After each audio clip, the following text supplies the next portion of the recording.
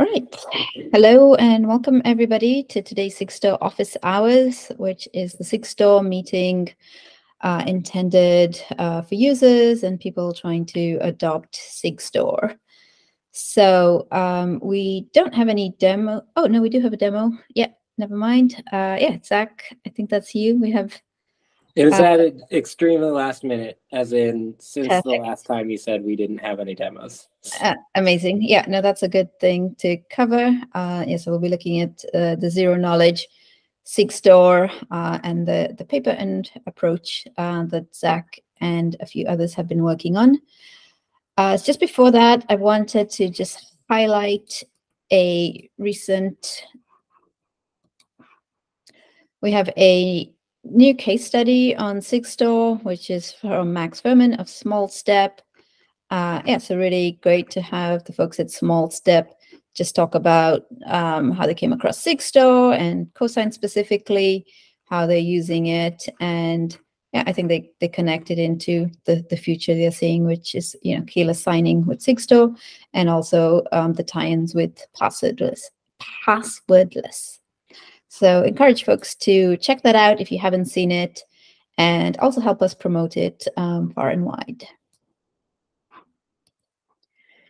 Okay, so I will, in a minute, I'll pass over to Zach to cover Speranza, but I'll also add that after that, we have a section for intros, so anyone who wants to say hi, please do so, and then we can drop into Q&A or any other business, any questions about Sigstore, any discussion points folks want to bring up. This is a good place to do it. Okay, but with that, I will hand over to you, Zach, so yeah. Take it away. Oh, sorry, we can't hear you, Zach. I'm gonna scale the screen if that's all righty. Go for it.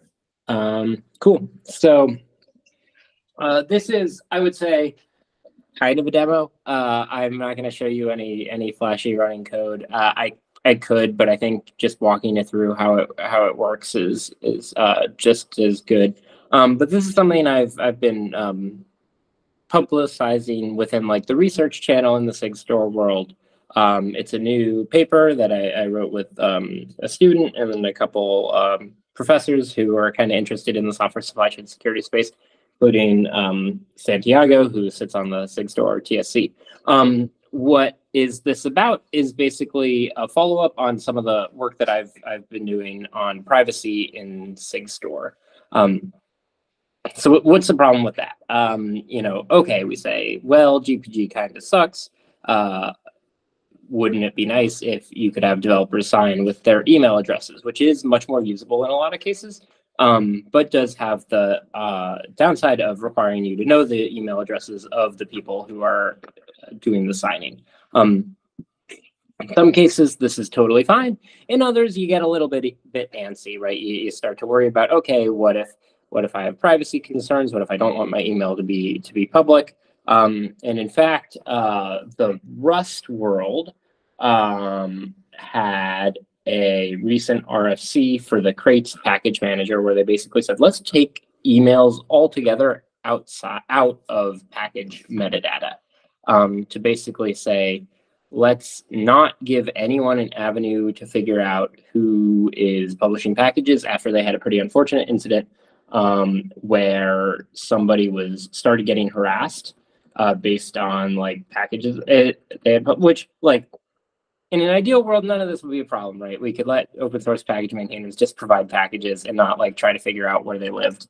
But sadly, that's not the world we live in. And so many package repositories, who are some of the folks we want to be adopting Sigstore, have noticed that one of the big concerns that they have is in general, like privacy and like anything that moves in the direction of requiring more emails in more public places, especially in like a transparency setting where these emails are now public, winds up being a little bit scary. And so I'm gonna pop over to, this is an RFC for Rust, nothing to do with signing, but basically, hey, let's take authors field out of Rust package metadata.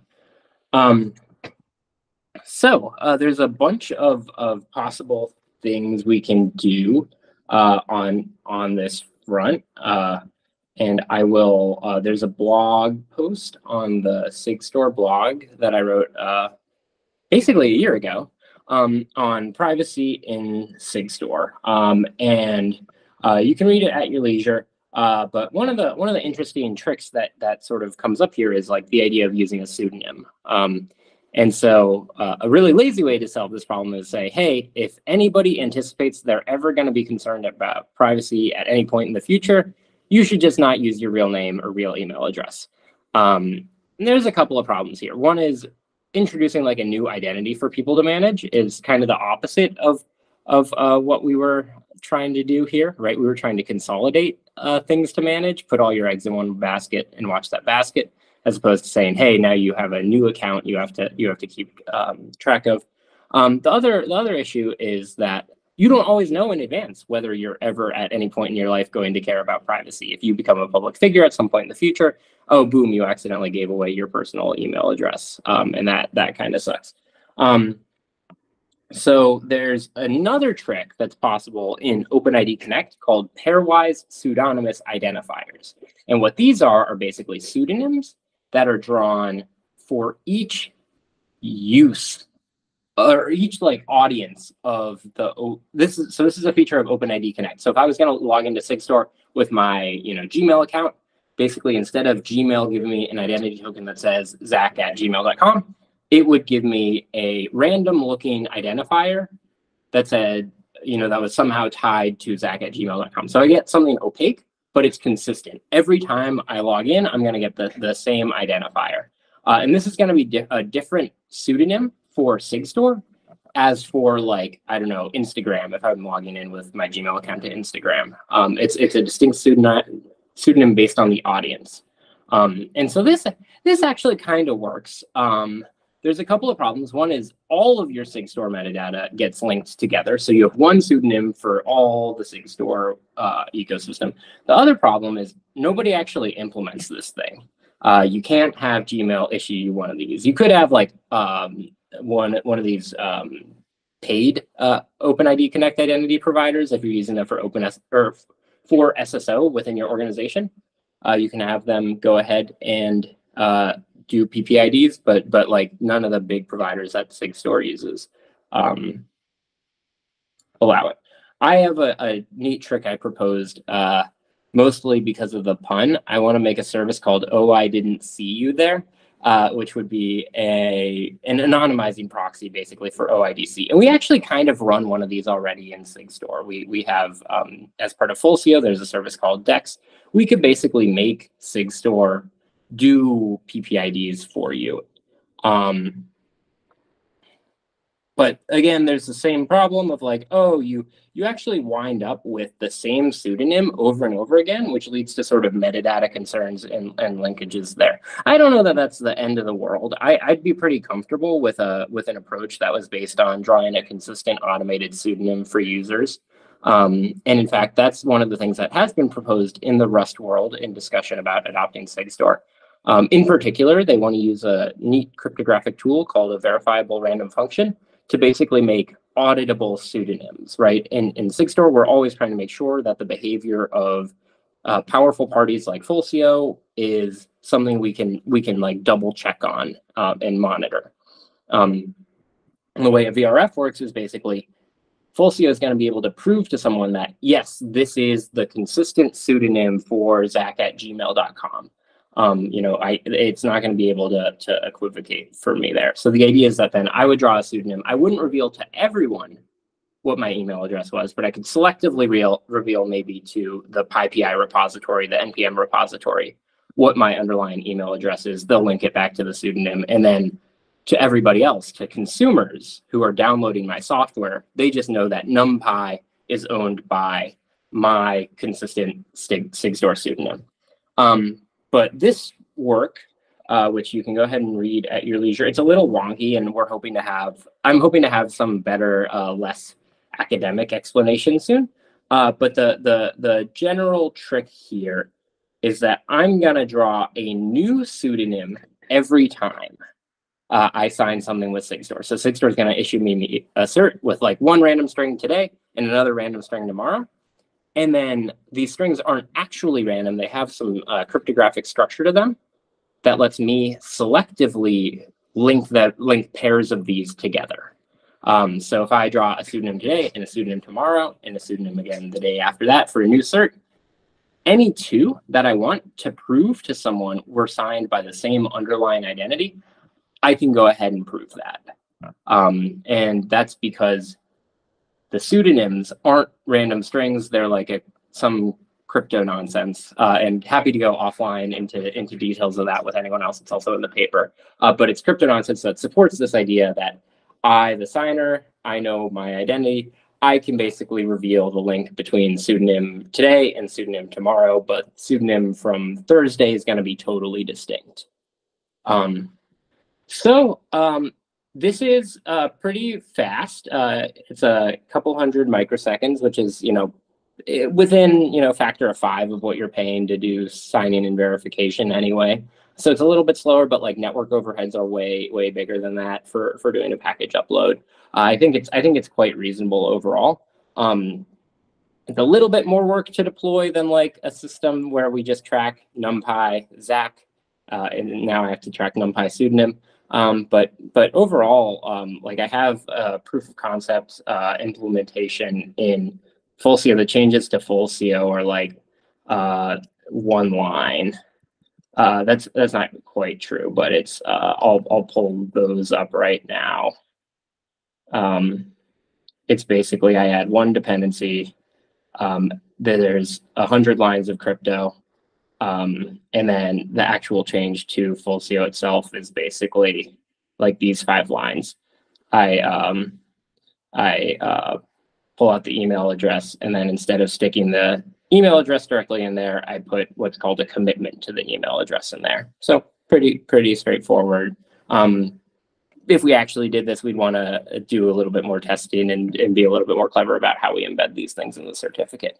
But this will play for sure.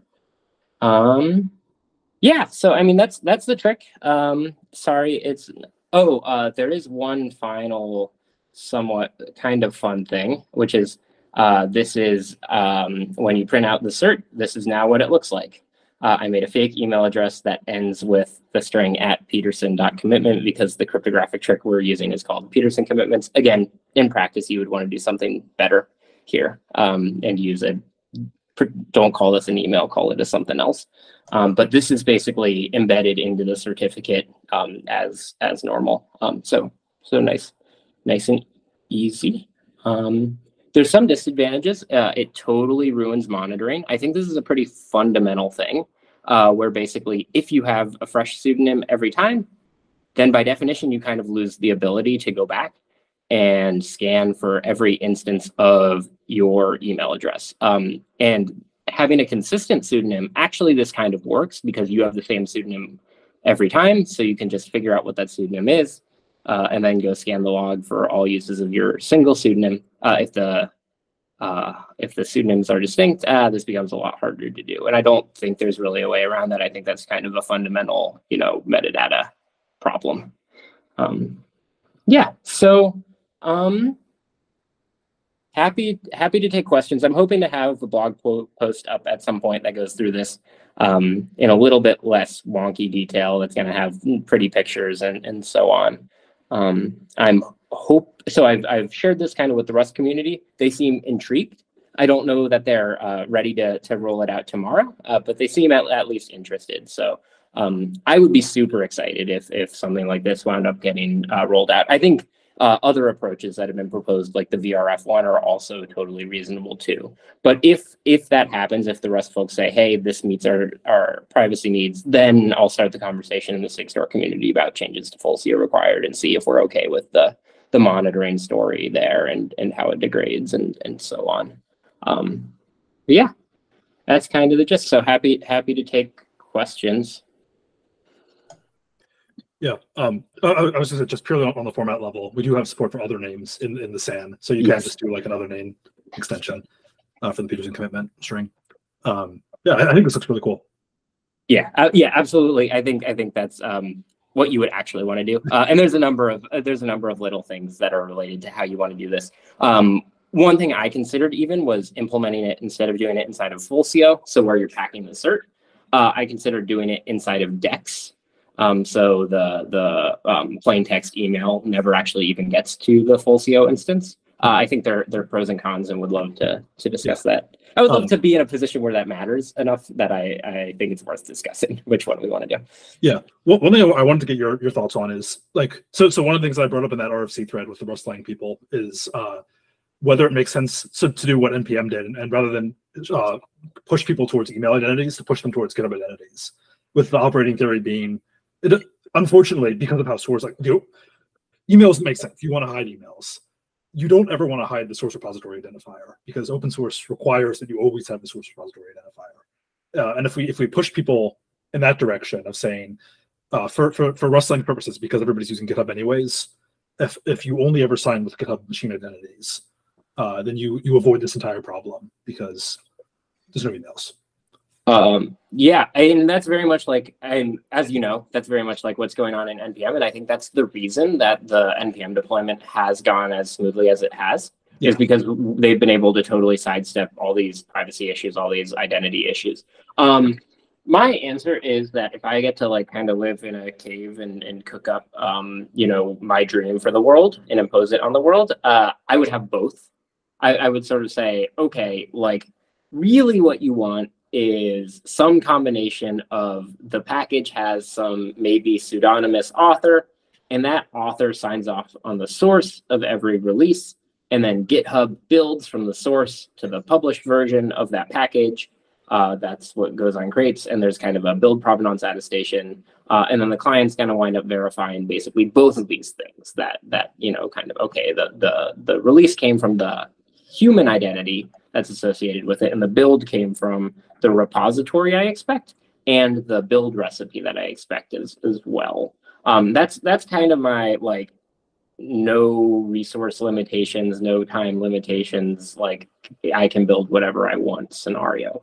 I think there is a really compelling argument in terms of getting something deployed for doing something like what NPM has done in general. And I think if that lets us sidestep, basically bring in signatures, I'm all for it. Yeah.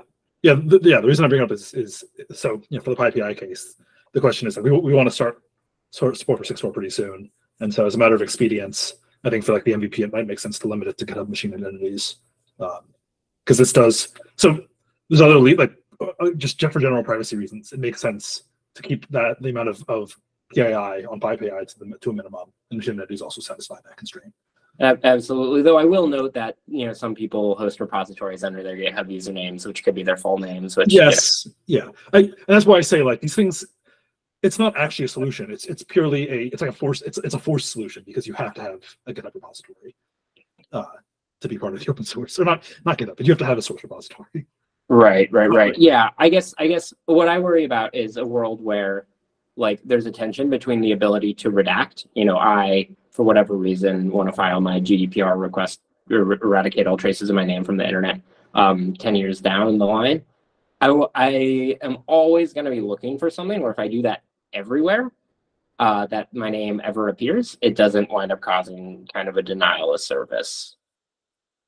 And so I think, there's some story in the middle where, okay, we elaborate a little bit more on redaction, right? Like this idea that like, okay, and there's I think a proposal I've heard Hayden talk about, which I don't know how if that's written up or shared anywhere, but he's at least speculated on this idea that one thing we could do like tomorrow is to just stick, instead of the subject be my name, it would be hash of my name, which isn't perfect by any means. It's sort of brute forceable, but at least it gets the thing that's in the transparency log, it gets the PII out of the transparency log itself. And then I don't know, we need to figure out, I need to find like a lawyer who's well-versed in both GDPR and cryptography to ask all my questions about, well, is a hash of an IP address PII, is, an opaque string PII if there's a published link between that opaque string and my name? what if that link is hosted somewhere else? Like all of these things, I think were not specified in the text of the GDPR, and so yeah, not to take us on a whole tangent, but yeah, I have a lot of questions. Yeah. Well, and my general hope is it seems like the intent of that sort of legislation, and I'll put on my obligatory, I'm not a lawyer, I'm not your lawyer. The Linux Foundation does have lawyers, so if you have real questions, talk to them, and they're happy to advise on Sigstore stuff. But the impression I get is that the EU is not interested in going after like open source foundations running software transparency projects. Really, like the Sigstore doesn't really feel like a priority for enforcement for them. Which doesn't mean we shouldn't be mindful of privacy and shouldn't plan for the future. But at the same time, I think when we have to make pretty reasonable compromises, I'm comfortable just going with my gut and saying, yep, that does in fact sound reasonable.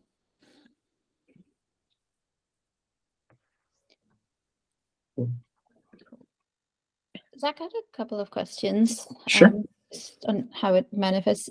So is it a, so if you use this system, is it kind of all or nothing, so everyone is anonymized, or they're not, but there's no like per user decision to be made? I would probably, especially for backwards compatibility reasons, stick an extra flag in the Fulcio API, where basically when you request a certificate from Fulcio, you say, I would or would not like this to be anonymized. So you could get the old-fashioned cert that still says, tracy@gmail.com, but if you prefer the private solution, and we could build a preference for that into signing tools for a package repository, for instance, when you're running pip publish or npm publish. We could request the private certs, but there's no reason that you wouldn't be able to have both at the same time. Okay. Great. And the second question, like you showed that snippet with the Peterson committed, is it the case that the domain is not anonymized then, or? No, that's a made-up domain. That's not a real domain. That's just meant to indicate the thing before the @ in this email address shouldn't be interpreted as an email address. It should be interpreted as some crypto magic and an opaque identifier that you're then going to think about. This is kind of what William was saying when he was asking questions about formats. Really, what you want to do is X509 certs have basically typed data fields. And so really what you want to do is to have a type, instead of it saying this is an email address and then I make a fake email address in a way to embed big numbers into an email address, even though they're not email addresses at all. Yeah. I would say, oh, the subject of this X509 cert is my arbitrary extension Peterson commitment or something like that. Okay, I get that. Yeah. That makes sense. Yeah, that was just doing the literal laziest thing I could to get this value into a cert, and it'll work for a demo.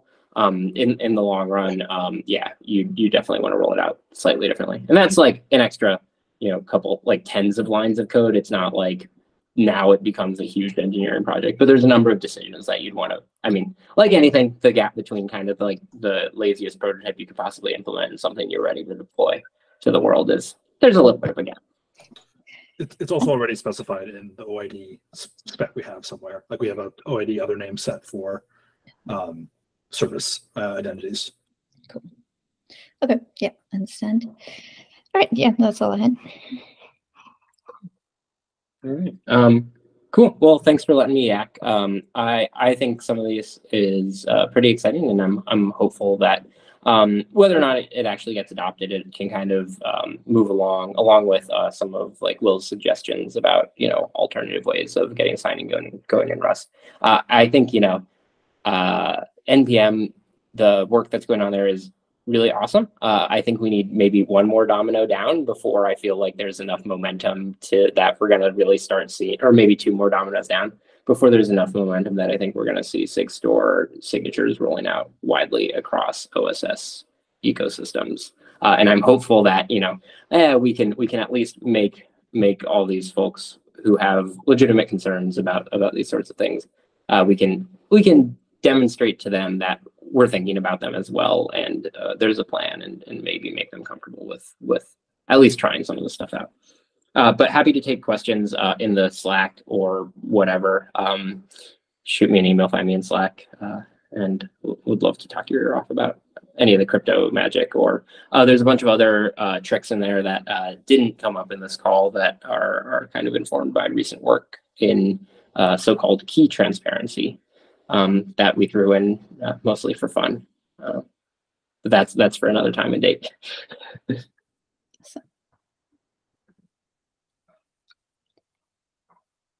Great. Any further questions, comments for Zach?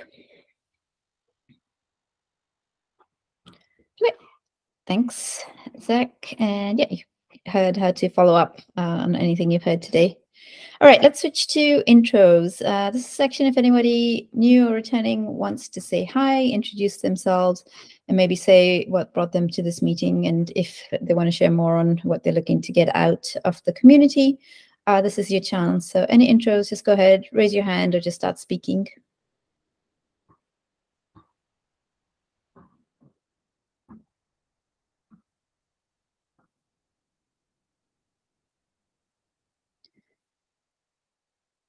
I'll give it a few more seconds if you're looking for the unmute button.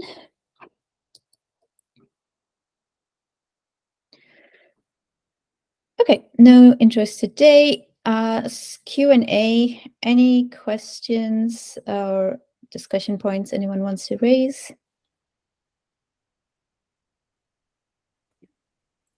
Just bring up that now is a great time if you have like literally any question about Sigstore. Could be about deploying it, could be about using it, could be about design.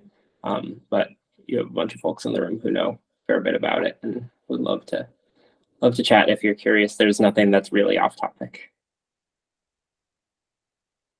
Actually, I might ask a question while folks are thinking about it. Especially since we have William here, and just based on the Speranza paper, it raised a lot of things that reminded me about the whole verification flow. And I know folks are doing a lot to sign stuff. And I was just curious where things are at with verification, and maybe taking Python community as one of the most advanced. Like, what's the story with verification today? Yeah, so the story is that there is no story for verification itself for Python.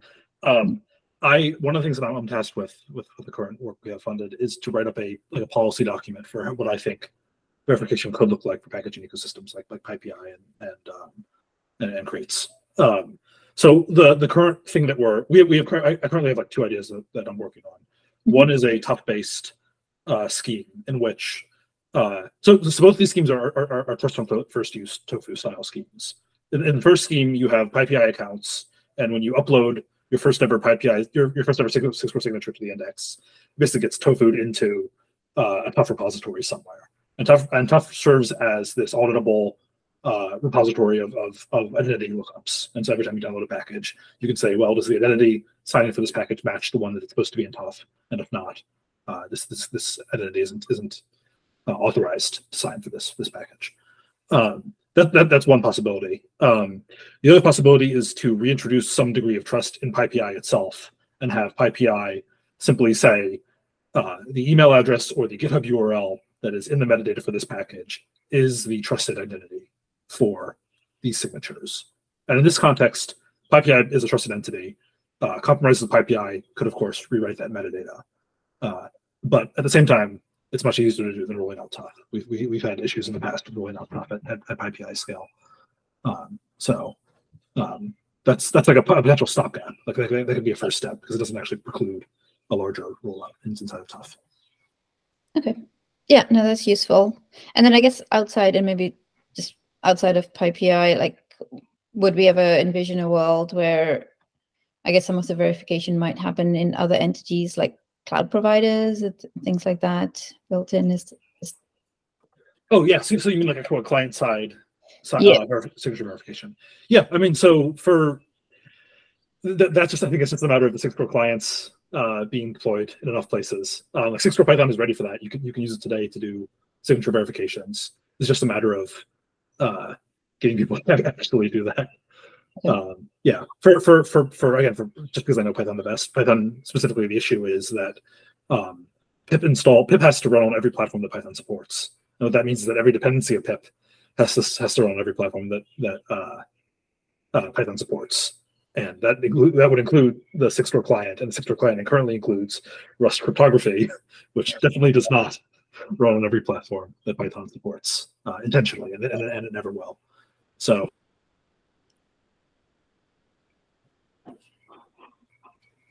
Oh, I think I cut out there for a second. Yeah, yeah, but you get the gist. Basically, like there's this gap that has to be cleared around. Yeah, and I'll plug some of the work that's happening in the SIG clients group is basically aimed at this problem. Is how can we make sure we have a consistent verification experience in a bunch of different ecosystems, and especially can we do that without requiring a heroic level of effort like the ones that have been put into making the Sigstore Python client, which is beautiful, but it took a lot of work, and so can we have sort of verification of similar quality with a whole lot less work in a new language. Like if someone wants to do this in C, in Java, and Haskell even. And so we're trying to do two things. So one is let's lower the lift to make a new client in a new language. And there's a couple of proposals for that. One of them is to sort of use a shared library, something like in the Rust. That wouldn't work for reasons that William just pointed out in the context of PyPI, but at least it reduces the total number of applications. The other thing is there's some questions about how you do verification, right? What is it you're actually verifying? It's pretty easy to verify a signature, but now we have some predicate on, oh, I expect the signature to be coming from, william@gmail.com. I expect the signature to be coming from GitHub with this repository. And so how do you express that in a way that's consistent across languages and across verifiers? And we're going to get kind of the same format. And we have some fun ideas, I think, and I'll drop a link in the chat, but the SIG clients repo has a link to meetings and Slack channels where we talk about things like that.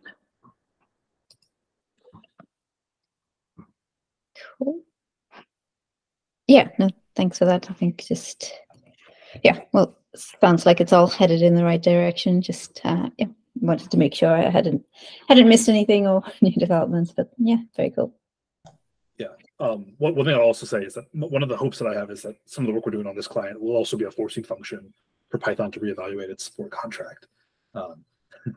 We'll see if it meets that clears that bar, but I would like it if they reevaluated the importance of supporting SunOS for given whatever. Nice. Okay, any other questions or discussion points?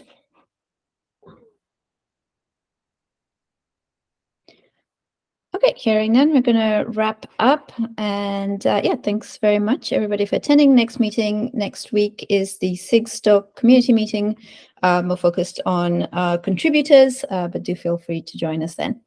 All right, thanks, everybody. Everyone. Yeah.